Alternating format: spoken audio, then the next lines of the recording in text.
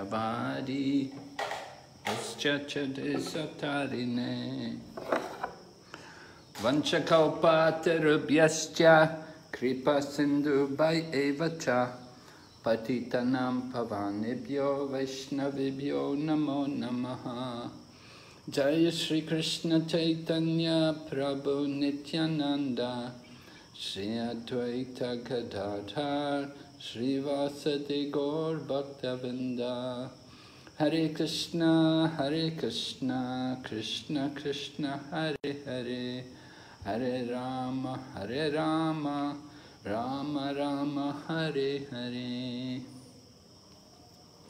Alright, so we're studying Srimad Bhagavatam for Bhakti-vaibhava. We're on third canto, chapter number 21 today. Chapter 21 entitled Conversation between Manu and Kardama. So we heard yesterday about Vidura approaching Maitreya and asking questions about the creation, about how the Manus created everything.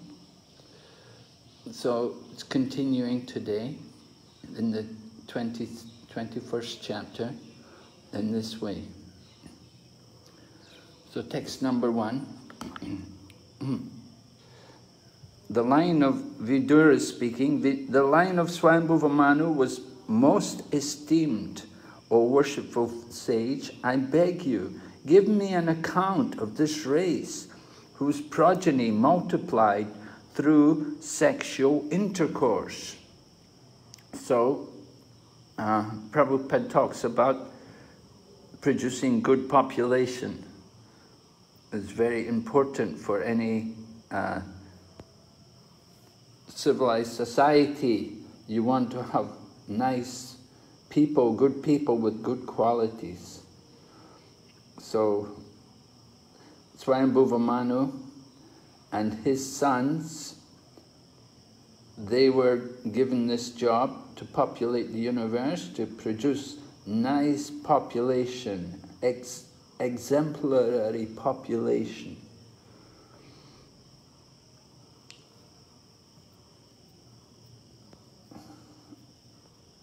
All right, and then text number 2 explains more about Swayambhuva Manu and his own family. Swayambhuva Manu had the 2 sons who were both famous, both described in Srimad Bhagavatam. Priyavrata was described in the 5th canto, and Uttanapada, who is coming in the 4th canto. So he had 2 sons, and then there were also 3 daughters. Most prominent amongst them, the 3 daughters, was Devahuti. You're going on to hear about Devahuti, the last 5 chapters of, or more, maybe 8 chapters of, last chapters of Srimad Bhagavatam are all about the activities of Devahuti and her son Kapila, and Kapila's teachings to his mother, Devahuti. So Devahuti is one of the daughters of Swayambhuva Manu, and we'll be hearing about her today, how she's arranged to marry Kardama Muni. Anyway, here first we're told, Priyavrata and Uttanapada ruled the world consisting of 7 islands, just according to religious principles. So in the purport, Prabhupada mentions what are the 7 islands. And there were many great kings coming in that line. We have Maharaj Yudhisthira, we have also Lord Ramachandra. So many great souls all came in that line from Swayambhuva Manu.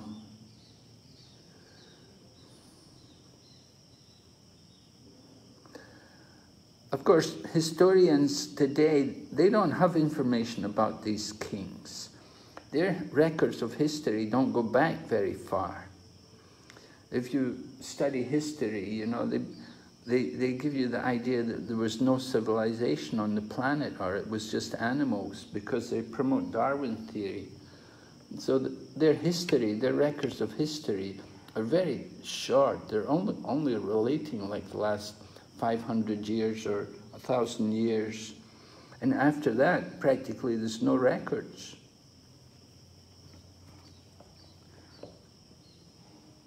So it's very difficult, of course, for us to get these Western historians to accept the fact that there was civilization on the planet, and there was advanced civilization on the planet a long time ago. That's very much against the mindset of the Western people.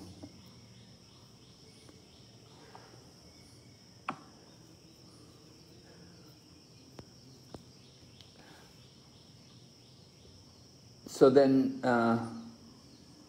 Vidura is speaking to Maitreya. He says, "O sinless one, you have spoken of his daughter, known by the name Devahuti, as the wife of the sage Kardama, the lord of created beings." So Kardama is also one of the Prajapatis. Actually, at the beginning of the universe, all of the sons of Brahma were like Prajapatis. Although Kardama Muni is a great yogi, still he has that job, he's given that service, that he has to help his father to populate the universe. So Vidura is questioning more. Text number 4, how many offspring did the great yogi beget through the princess, who was endowed with eightfold perfection in the yoga principles? So that's interesting to know that Devahuti is also a great yogi. So just as Kardama Muni is a great yogi with mystic powers, his wife was also a great yogini. And she's described there, well, first of all, Kardama is described as Mahayogi, a great mystic, and Devahuti is described as a Yoga Lakshana, or one advanced in yoga. So you can understand they're a nice match for each other. They both have their yoga powers, they're both very advanced in yoga. It's surprising to read that a princess, someone who's a princess, that she's also a great yogi. Of course, that is why she was able to accept Kardama as a husband. Other women, they wouldn't be, you know, especially a princess, she wouldn't be very happy to marry a man who's living in a hermitage in the forest. She would say, I'm not going to live there. How can we bring up our family here in the forest? We have to have a proper home. We have to have facilities. You have to go and get a job. You have to work. Anyway, Kardama is a great yogi, Mahayogi, and he could arrange everything just by his yoga powers. Prabhupada also gives an interesting translation to the 8 stages of Ashtanga Yoga. When I was reading over this chapter, I was impressed how Prabhupada changed the terms of these different stages of the Ashtanga Yoga. So Yama Niyam, okay, Yam, control of the senses, Niyam, following the rules and regulations. Number 3, asanas, the sitting postures. 4, controlling the breath, or pranayama. Sometimes Prabhupada will call it nose pressing. Then number 5, withdrawing the senses from the sense objects, pratyahara. And that's all right. And then concentration of the mind, that's dharana. And meditation, dhyana. But then samadhi, Prabhupada puts as self-realization. And then he says, after self-realization, there are 8 further perfectional stages called the yoga siddhis. So it's an interesting addition to the Ashtanga Yoga, that after coming to the samadhi stage, then you can go on to acquire the yoga siddhis. So this is the Ashtanga Yoga process, which was popular in the Satya Yuga. Because Satya Yuga, people lived a long life. The average life was 100,000 years. People could live for 1 lakh years. And so they could practice meditation, just like Kadama Muni. Kadama Muni's been doing his meditation for 10,000 years. So 10,000 years out of 100,000 years is not a long time. It's not a big percentage. We may think, oh, 10,000 years. So, of course, we're Kali Yuga people. You know, if we live 70 years, that's our life. You know, our time is up after 70. That's what the Christian Bible says anyway. That 3 score year and 10. They describe it, meaning 70. So 70 is a good life. You had a good life. But it's only in Kali Yuga. In Satya Yuga, people could live a long life, and they could do this Ashtanga Yoga. But in Kali Yuga, who can do it? They do have some places they're teaching Kundalini Yoga and Ashtanga Yoga. It's a joke. It's a joke. And they're teaching people to do meditation. It's another joke. They meditate. They sit in the yoga studio or they sit in their own home and meditate. That's not the process. You want to do meditation, you have to get out of the home. Described in the Bhagavad Gita. You have to go to the mountains or go to the jungle. You have to go alone. Then you have to sit there and then you practice meditation. You don't just sit at home for 2 hours. So to do Ashtanga Yoga in the Kali Yuga, very, very difficult. You know, to get people to practice these things like rules and regulations, like the first step. The first step is control of the senses, and second one, following rules and regulations. You have to do things like brahmacharya. That is very difficult for most people in the Kali Yuga. To practice strictly these kind of principles. Just to get them to sit, just to get people to sit down on the ground and to sit straight and still, is very difficult. How long can they do it? Prabhupada would only give class for about half an hour because he knew after half an hour the listening span of the people was very poor. So to get people to perform these kind of activities which are required for Ashtanga Yoga, practically impossible in the Kali Yuga. Some people do yoga postures. It's more like gymnastics than actually yoga. They put the emphasis on the physical rather than on the mental and spiritual.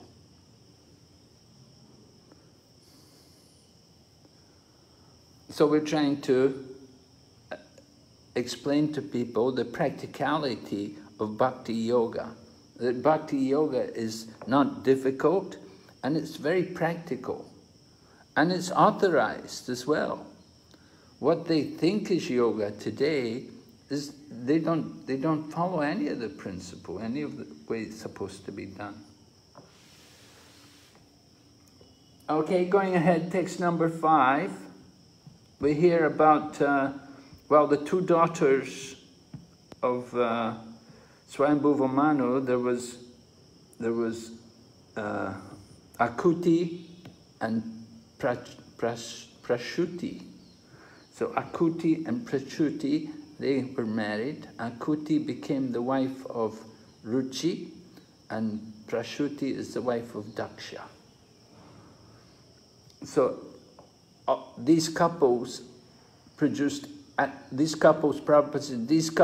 and their children produced immense number of children to populate the entire universe.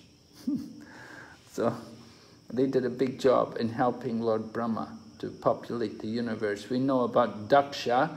Daksha was very expert. You can read, for example, in the 4th canto, how he had 10,000 sons, the Haryasvas, and then the Shavalasvas, 10,000 sons, and then 1,000 sons. But they all met Narada Muni, and Narada Muni didn't let them go back home. So anyway, Daksha was very expert in producing children. And after he produced the sons, then he thought, better I produce daughters rather than sons, because the sons are not coming home. So we'll have daughters, and they won't leave home, they'll be better. So anyway, Daksha and Ruchi, they were also helping Lord Brahma in this work of populating the universe, and they accepted the 2 daughters of Swayambhuva Manu, Akuti and Prachuti.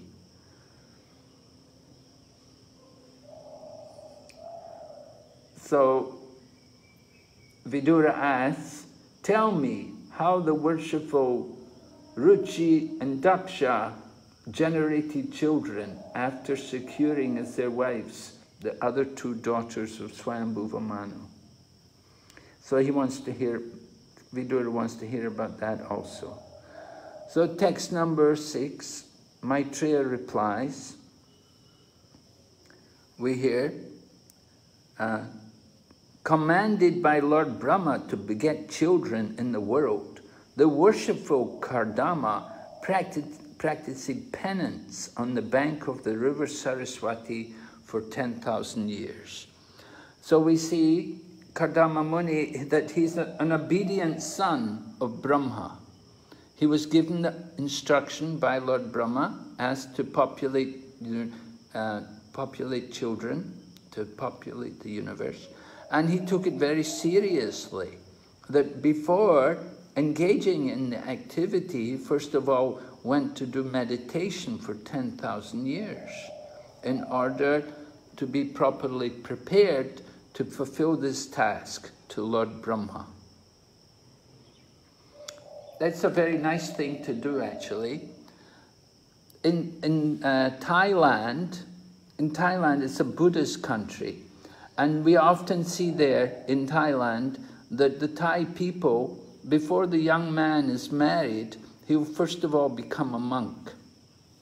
So before his marriage takes place, he first of all goes into the monastery and he will shave his head and put on the robes of a monk. And he will live in the monastery for a month or 2 months or whatever, maybe longer even. And then he'll stay there in the monastery for some time. And then after he comes out, after he finishes his period, which he vowed to do, then he will go home and then he will be married. The idea is it will help the boy to prepare himself for family life and for being a householder. So I think it's a very good thing to do, actually. I think it's very nice. I think we should encourage that also. We should have young men, before they get married, before they enter into family life, that you come and live in the ashram for a period of time and stay with the devotees and wake up early every morning and do chanting and everything and just eat prasadam. And in this way, you get control over your mind and senses, and then you're much more prepared to enter into the responsibility of family life. Everyone agree? Don't you think that would be good? Yes, Maharaj. Yeah, we should encourage this. People should understand moving into the ashram doesn't mean that you have to stay forever in the ashram. But come for some time and get some purification and then take up your responsibilities in the material world. Also, Kardama Muni practiced penance. He did his yoga.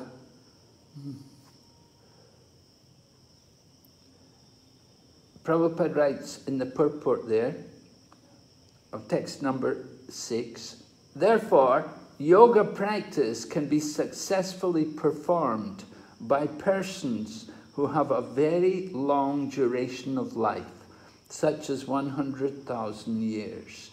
In that way, it is possible to have perfection in yoga. We don't have anywhere near that kind of duration of life. So we have to have a very powerful and very effective process. And that is given by Chaitanya Mahaprabhu. Kali Yuga Dharma Hari Nam Sankirtan. We have to chant the holy name. The chanting of the holy name is the only way in the Kali Yuga. No other way, no other way. Not by karma, not by jnana, not by yoga. Only by the holy name.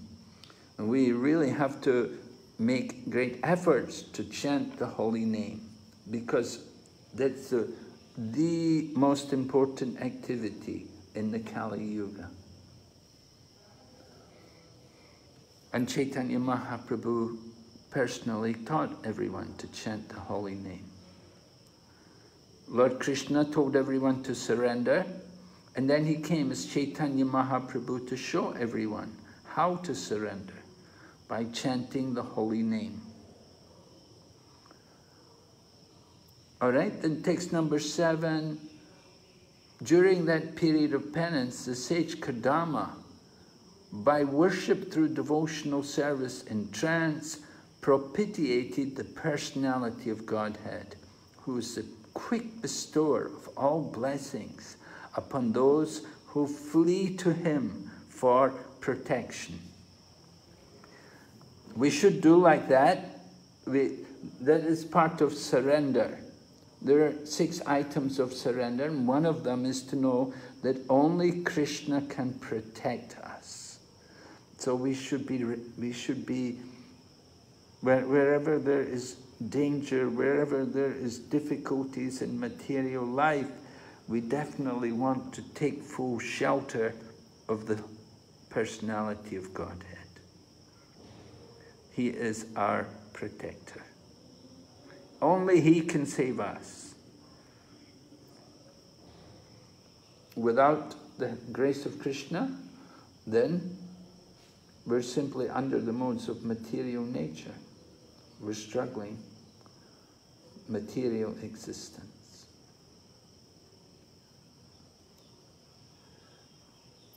So I've marked a section of the purport here of text number 7.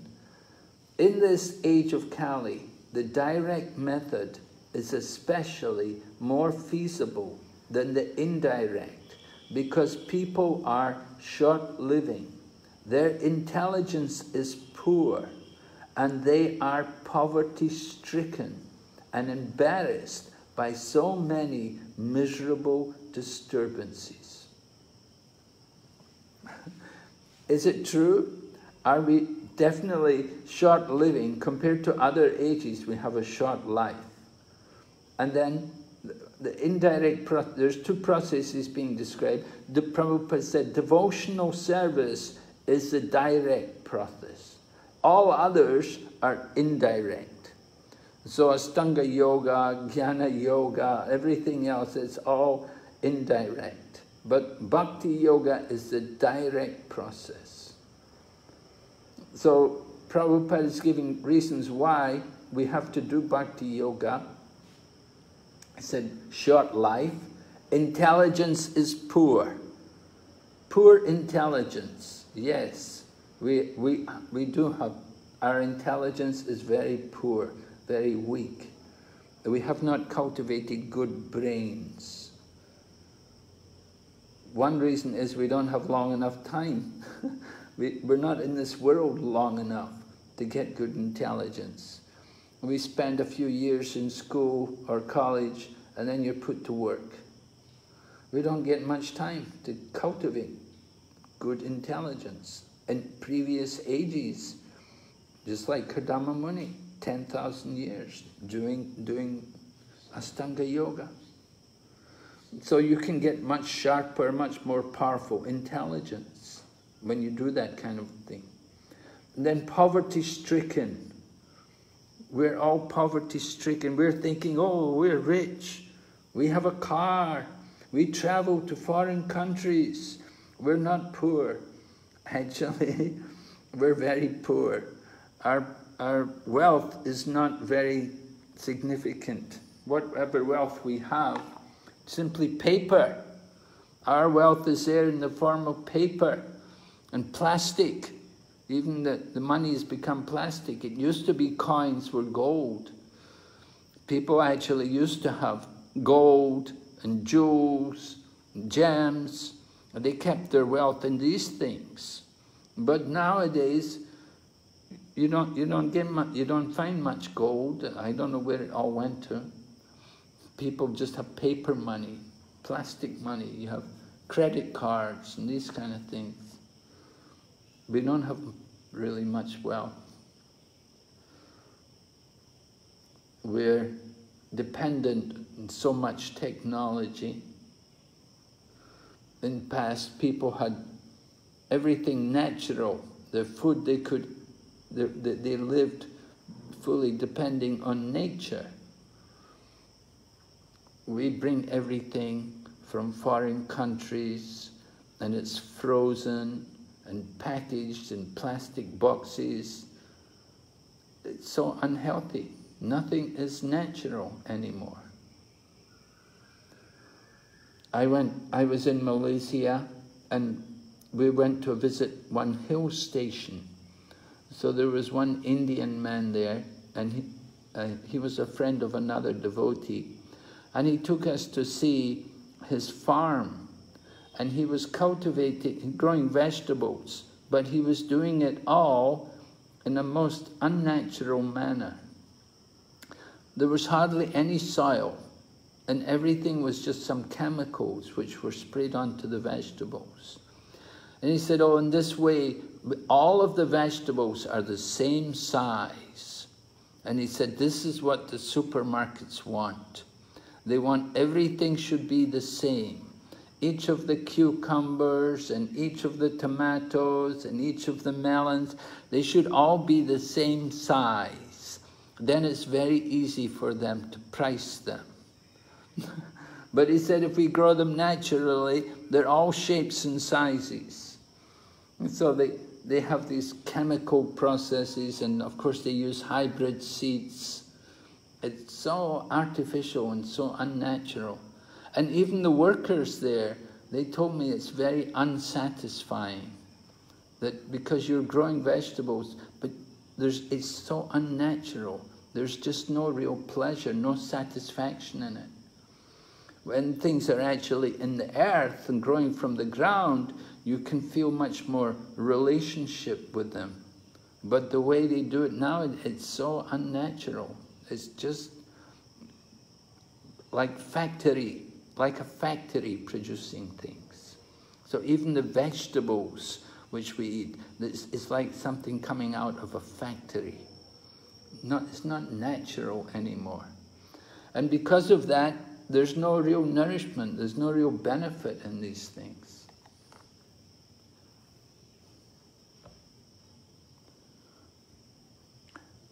All right, so we're hearing about the advantage of the chanting of the holy name, that it is much easier than this Ashtanga yoga. We cannot do like Kadama Muni.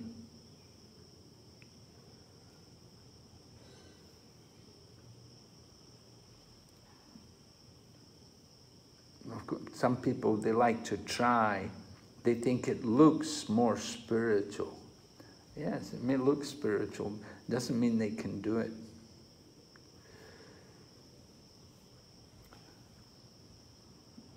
Okay, so we heard Kadama Muni was able to propitiate the Supreme Lord, and the Lord is pleased to appear before him. In text number 9, we hear how the lotus-eyed Lord is pleased with Kadama Muni, and he appears in his transcendental form. So Prabhupada mentions, he said 2 points are very significant. He said, first is, Kadama Muni attained success in yoga practice in the beginning of Satya Yuga. when people used to live 100,000 years. So the Lord showed him his form, which is not imaginary. We do hear people talk about the Lord not having any form. If God has a form, it would be material. They cannot understand the Lord can have a spiritual form.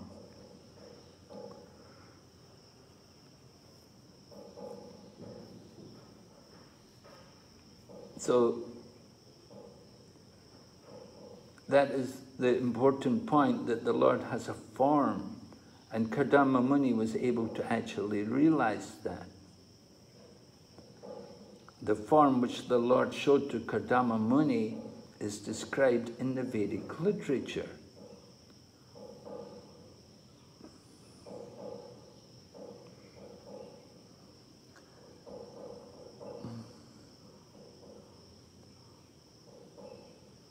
So Kardama Muni was already a liberated soul. The Lord is appearing to him. The Lord doesn't appear to everyone, but Kardama Muni, being one of the sons of Brahma, and because he's also going to help to populate the universe, so the Lord is pleased with him. And he certainly was pleased that he did 10,000 years penances in Astanga Yoga, and the Lord is coming before him. So for a few verses we hear the description of the Lord's form. Devotees, we should always meditate on the form of the Lord, remember his different features described here. Was described that he's wearing a garland of white lotuses and water lilies. So it's interesting and a little different from what we usually hear.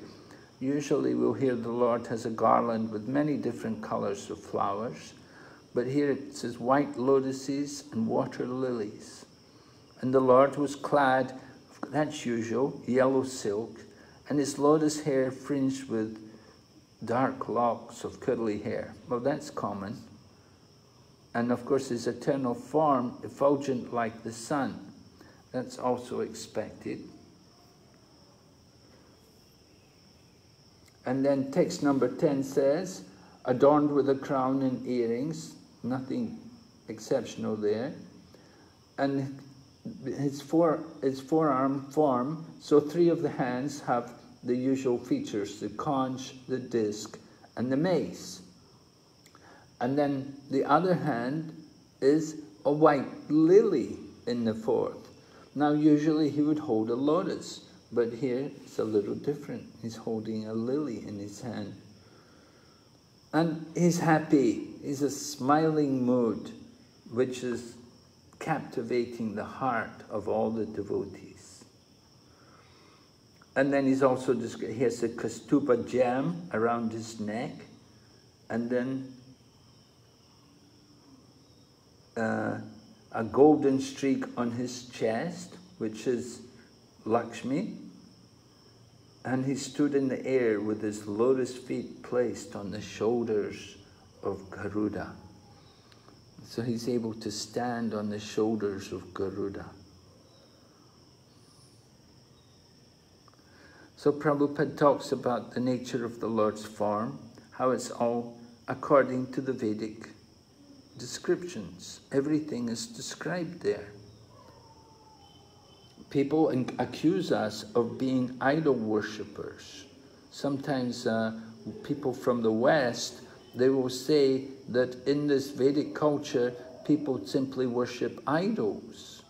But this is not idol worship. We are worshipping the Lord according to the descriptions which are given in the scriptures.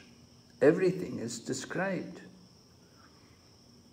At the end of the purport, Prabhupada said, these descriptions are authoritative, and a Krishna-conscious person takes them directly, acts on them, preaches them, and practices devotional service as enjoined in the authoritative scripture. So we often have to defend ourselves. We have to defend our practice, that we're not idol worshippers. There are people who worship idols, but we're not in that category.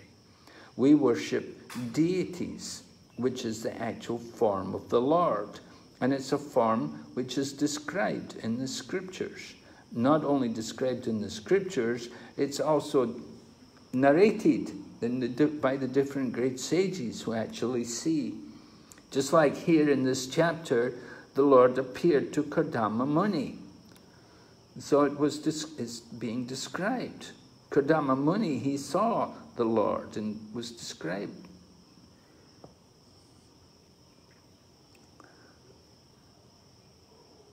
So Kardama Muni, seeing the form of the Lord, he's greatly satisfied, and he offers his obeisances. He does dandabats, he falls on the ground, and he's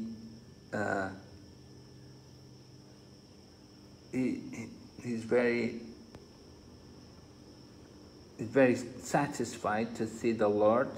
His heart is full of love of God, and now he's going to begin to offer his prayers to the Lord.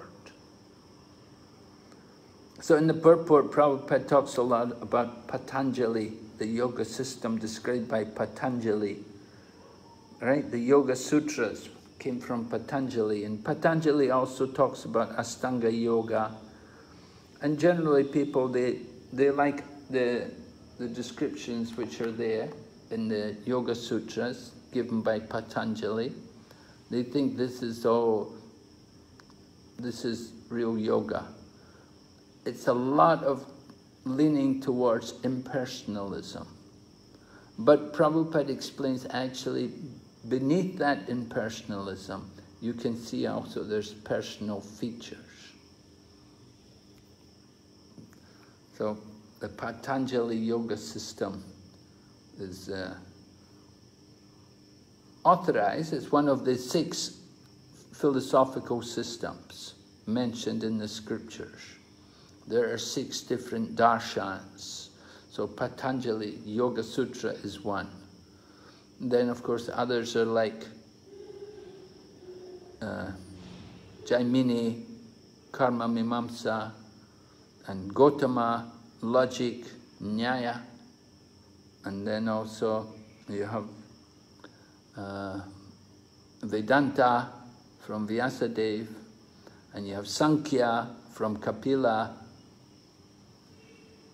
and then there's one also from Astavakra, which is the atomic theory, that everything is from atoms. Like this, there are 6 different philosophical darshans. And of course, the best one of all is from Vyasadeva, who has given us the Vedanta darshan. But Patanjali's yoga is also one of the authorized systems, but it's impersonal. All of these philosophical systems are impersonal, except for Srila Vyasadeva, who's speaking Vedanta. But the others are generally all impersonal.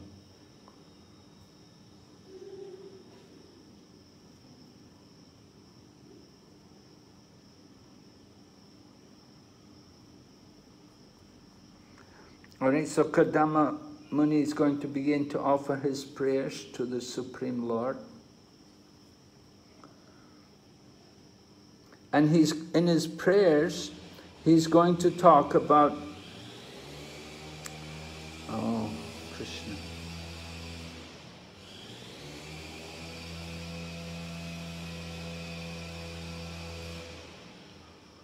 In his prayers, he's going to talk about how people who worship the Supreme Lord for material desires are foolish.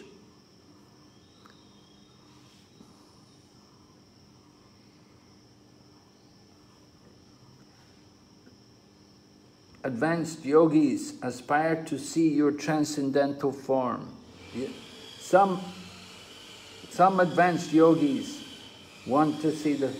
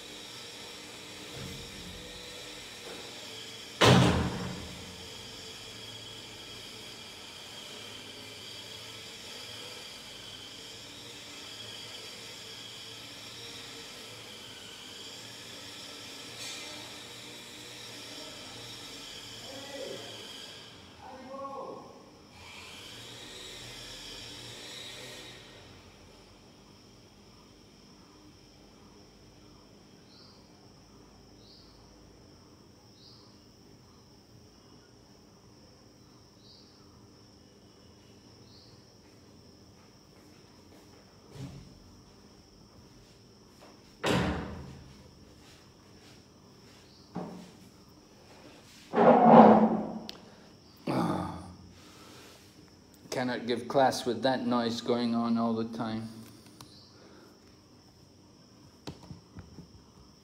Alright, so Kadama's praying.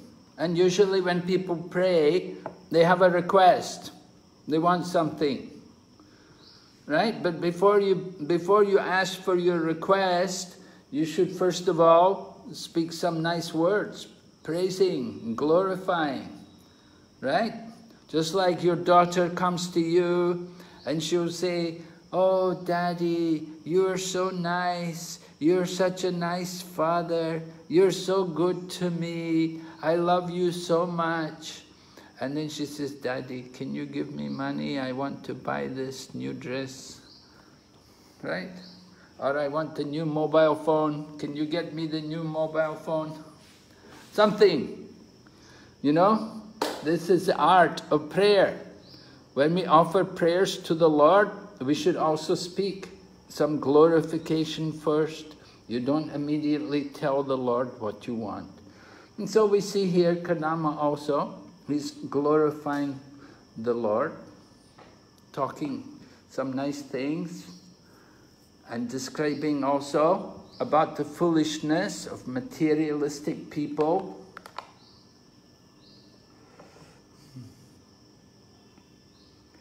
Like he says here in text number 14, he says, "Your lotus feet are the true vessel to take one across the ocean of mundane nations.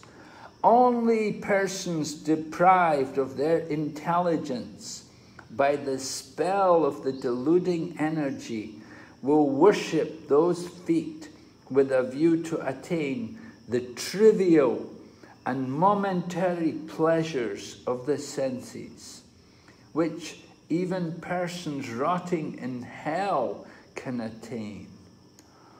However, O my Lord, you are so kind that you bestow mercy even upon them." So Kadama Muni is glorifying the mercy of the Lord, that the Lord fulfills the desires of everyone. We get our desires according to our qualification. We say man proposes, God disposes. And so, you know, not that we get everything exactly the way we want it, but according to our qualification to receive, you get. Somebody may want to be queen, so they may become the queen bee in a hive, you know. It may not be queen of a country, maybe a queen bee, and they have all the other bees collecting honey. And this way they get the position of queen. Or you may be king, but you may be king in the jungle. You may be in the lion body, king of the jungle. So, after describing like that, text number 14, then Kadama Muni explains his own personal desire. And he comes to the point, he says, "Therefore, desiring to marry a girl of like disposition, who may prove to be a veritable cow of plenty in my married life, to satisfy my lustful desire, I too have sought the shelter of your lotus feet, which are the source of everything, for you are like a desire tree." So Kadama Muni says, you know, he wants to enjoy married life. He wants to have a suitable woman who will be able to satisfy his natural desires. And at the same time, he'll be able to fulfill the instructions given to him by his father, Brahma.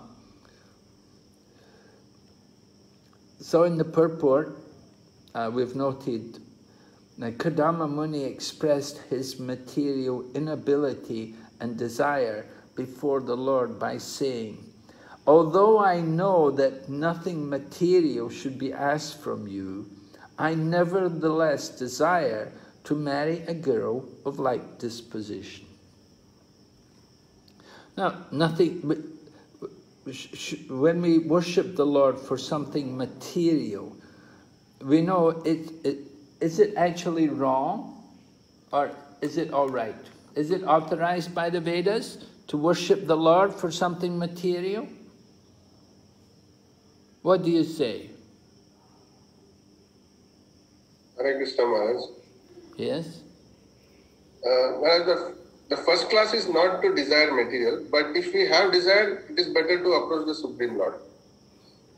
Yes, right.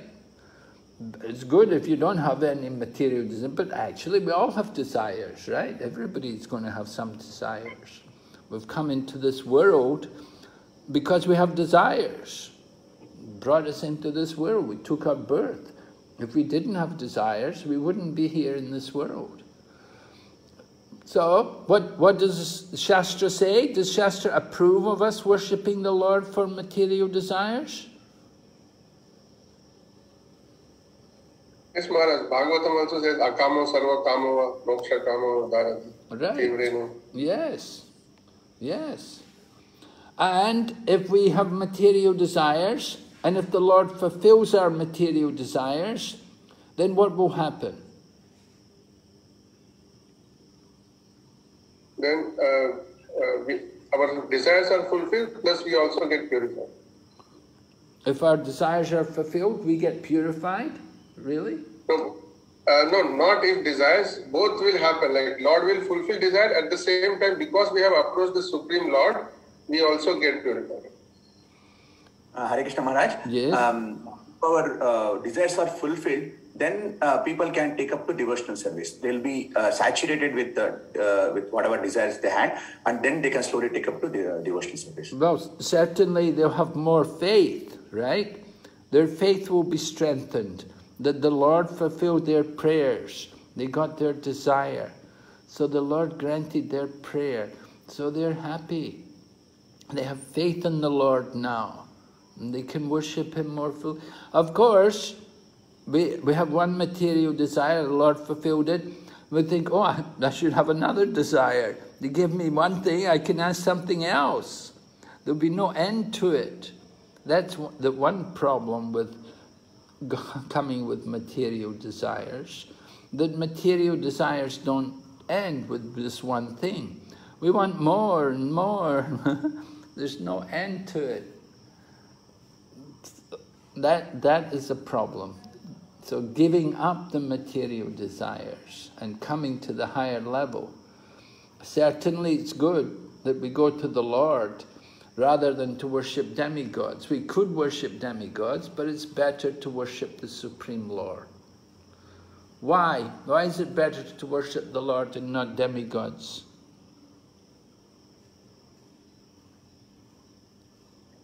Hare Krishna Maharaj. Yes. Actually, we should ask from our father, not from our neighborhoods or uncles. For our that is one point.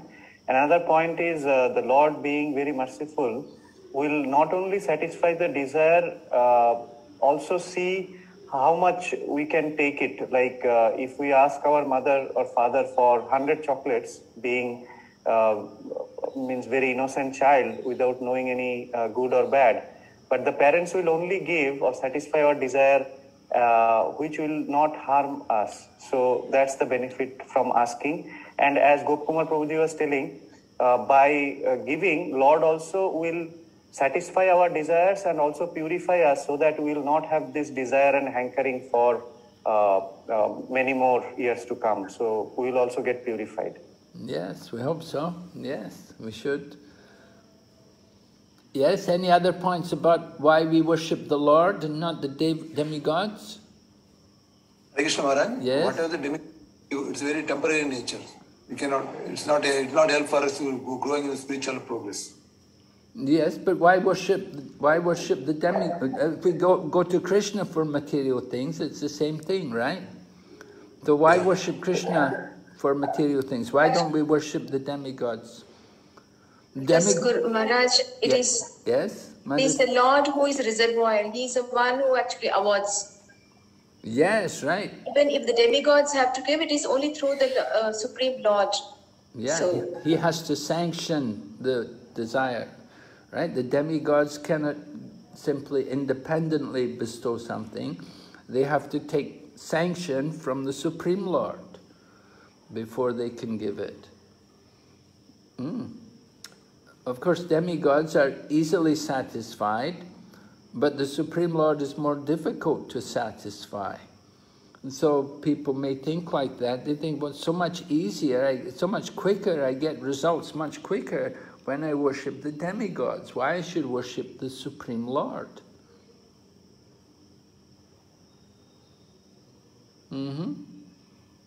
It's so much quicker. The demigods are easy to please.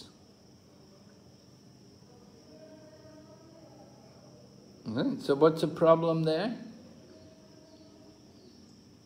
Is they want to enjoy separately from Krishna. This shows their intense desire or the material attachments they have. Material bondage also creates Prabhu Maharaj. If we ask from the demigods, we are again bound up in this material world. So that is also one of the results are temporary and not fully satisfying. But I'm thinking that the Supreme Lord also, He's very careful before He gives some benediction. He will consider, is this actually good for the person? You know, demigods generally, they will give their blessings very easily. They don't consider what is actually good for the person. So they don't really have the welfare of the person at heart. But the Supreme Lord, He's more cautious, He's more careful. He thinks, is this actually good for this person? Is this really going to help them? Or maybe it's just going to put them deeper into bondage and more into ignorance. So the Lord is much more cautious before He will bestow benedictions on people. That's one point I was thinking about. All right, so mentioned here about Kardama, the Kardama's desire to get married. He said, Prabhupada writes, formerly boys and girls of similar dispositions were married. The similar nature of the boy and girl were united in order to make them happy. So that's a very important point, that the man and woman, to make successful married life and to have a proper family life, there should be some similarities. They should have some similar disposition.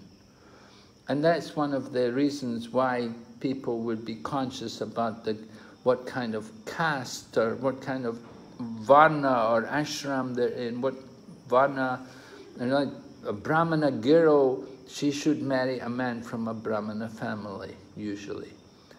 And a Kshatriya man, he can marry a woman from a Kshatriya family. That's better. That makes it easy because the natures are similar, natures are compatible. Of course, in the Western society, we don't have that kind of culture. But it certainly makes a big difference, and it helps to make the marriages much more successful. So understanding the nature of each other is important. Now, Kardama Muni wanted to have a wife of like disposition because a wife is necessary to assist in spiritual and material advancement.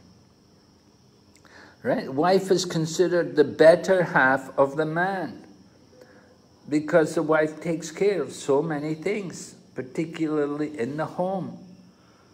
And of course, some places now, mostly in many places now, women are also working, but generally the wife is at home. then she's the better half of the man, because she will take care of all the things at home. She'll look after the children, and she'll keep the home clean, and she'll prepare the meals and all these things. So then Prabhupada talks about astrology, and by astrology you can understand people's nature and what is their astrological situation. Some people have good charts, some people have bad charts. So Prabhupada said in astrology, a man is considered fortunate if he has great wealth, good sons, or a good wife. And he said, most important is to have a good wife. He's considered the most fortunate. So before marrying, they should select a woman of like disposition. So Prabhupada tells about his own life. Of course, Prabhupada, that's a long time ago. But anyway, Prabhupada told us, said when his father arranged his marriage for him, he said he did not like that girl very much. But his father told him, then that's good. It's good you don't like her very much. You won't be too attached to her. Sometimes it's said, a beautiful wife is the enemy of a man. If the wife is very attractive, and if the man is very enamored by the beauty of the wife, that is a problem. It's not very good for family life.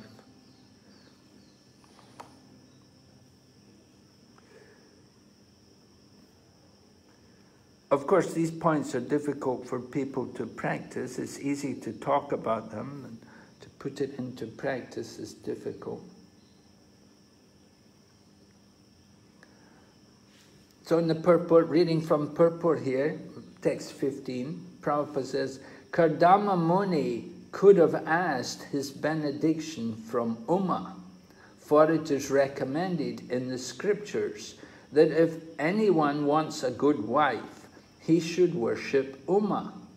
But he preferred to worship the Supreme Personality of Godhead, because it is recommended in the Bhagavatam that everyone, whether he is full of desires, has no desire, or desires liberation, should worship the Supreme Lord.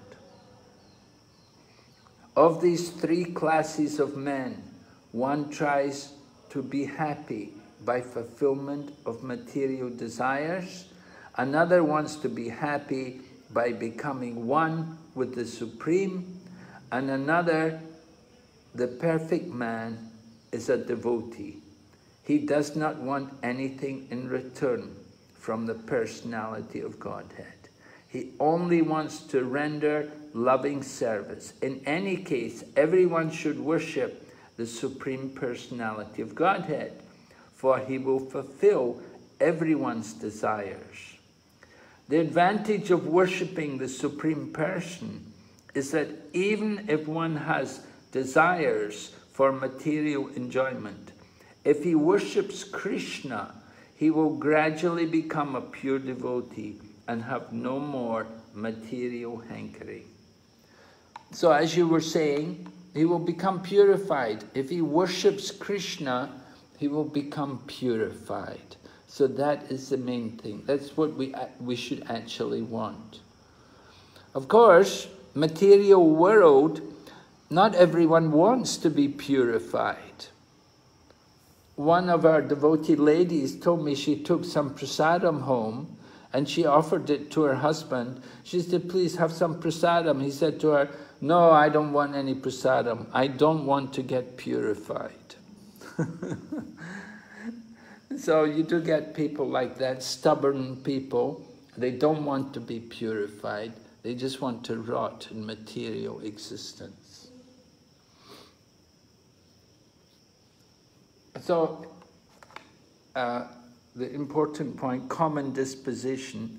As I mentioned earlier, Kardama was Mahayogi and Devahuti is also Yoga Lakshana.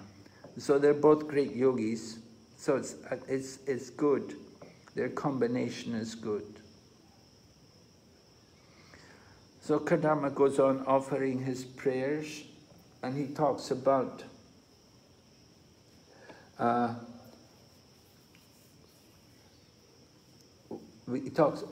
because he'd done yoga for 10,000 years.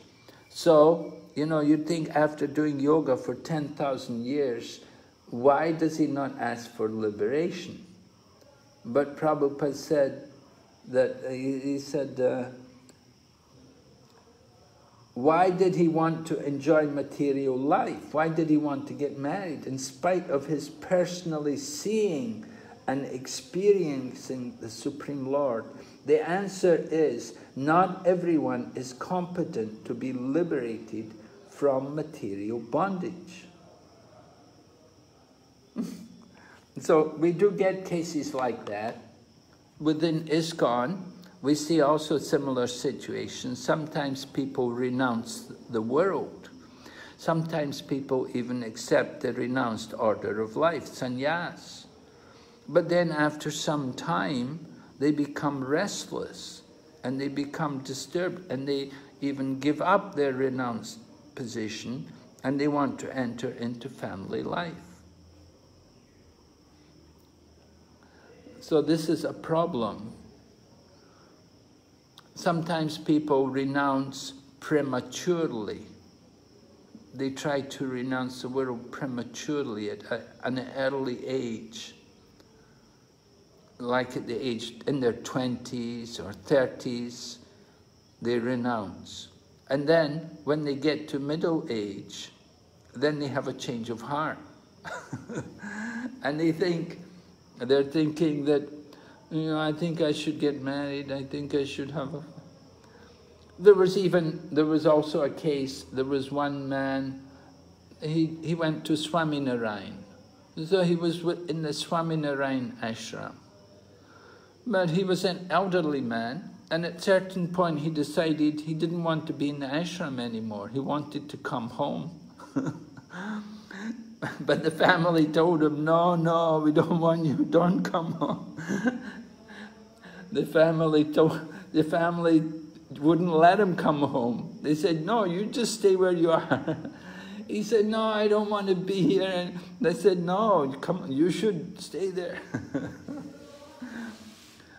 So, difficult, the mind, the unsteady mind, the flickering mind, sometimes we renounce everything, and then next minute we want to come back and enjoy the world.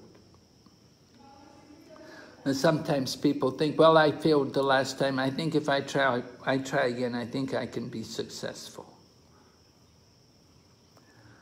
So, we have the Vedic culture is there, the Vedic culture is there. There are 4 ashrams, right?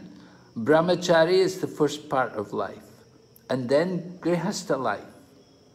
And Grihastha life is not eternal. Grihastha life also moves into Vanaprastha, or retired ashram. So everyone should understand that. They should want to follow through these different ashrams.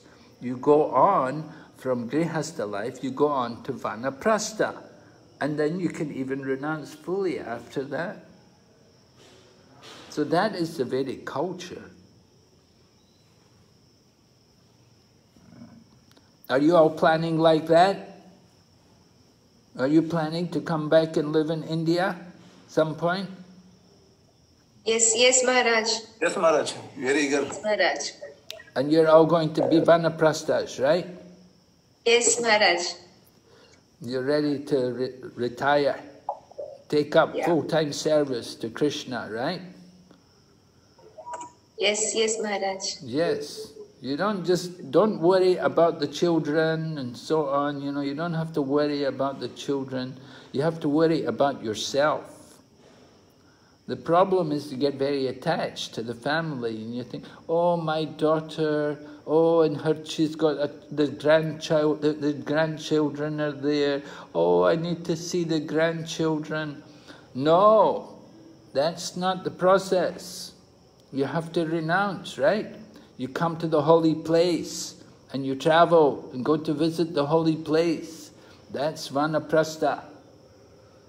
Don't get stuck in the family life. That's griha andakupam. Don't get in that well. Okay? So good. I'm pleased to hear you're all going to retire soon and come to Mayapur. Okay? Mr. Maharaj? Yes? Maharaj, sorry for disturbing. Maharaj, there is one OBA question is there for us. So in that they ask, how can you evaluate divers within ISKCON? How can we what? There is an OBA question. It's asked, how can you evaluate divers within ISKCON in reference to love marriage and arranged marriage? So can I have some input from your side, Maharaj? How can we evaluate divorce in ISKCON? Yes. Well, actually we're not supposed to, we don't approve of divorce. Divorce is not really sanctioned in ISKCON, but it happens. Why does it happen? Well, one reason is that the people, they don't prepare themselves properly for entering into the Grihastha ashram.